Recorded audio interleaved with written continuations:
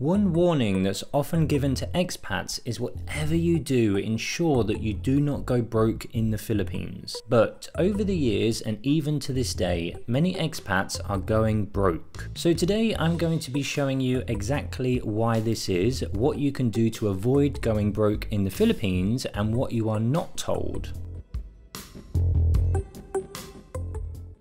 So what is going on? Well, there are many reasons why expats go broke in the Philippines, but one reason reaches the top of our list, and that is relationships. Normally the scenario goes something like this. An older foreign gentleman goes to live or retire in the Philippines, so he meets a young charismatic Filipina.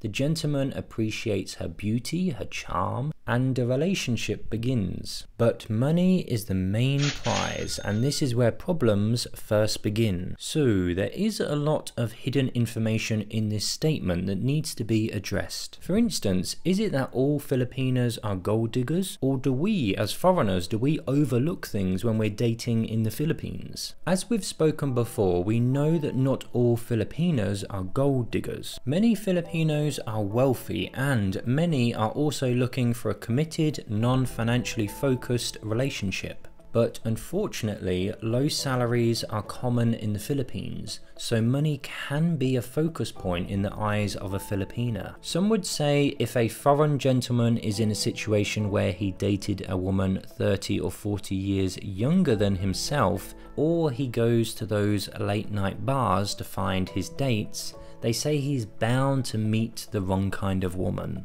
It's very clear from the comments about this subject that there's a mixture of opinion. Many foreigners and Filipinos can relate to these situations, so there is a degree of empathy here. However, many expats can see the early warning signs and feel that the outcome will always end up this way. One big advantage is changing your mindset to the mindset of a Filipina. So many things are different in the Philippines, especially when it comes to money. Giving money to the family is common, and if somebody in the family is dating a foreigner, it's almost like a sign to the family that money is on its way. So some women may start to see you in terms of what you can provide to them and their families, or even what you can provide to your future kids. Therefore, what can you do to ensure that you do not fall into this trap and go broke in the Philippines? First of all, don't focus on relationships so much in the early days. Then, when you move to the Philippines, get yourself settled down and play the field a little bit. In most situations, if a Filipina is only after you because of your money, you will be able to spot this, as there will be several early warning signs. These signs can include asking about money, asking to borrow money, or asking you to buy gifts for her or her family or her friends, and so on.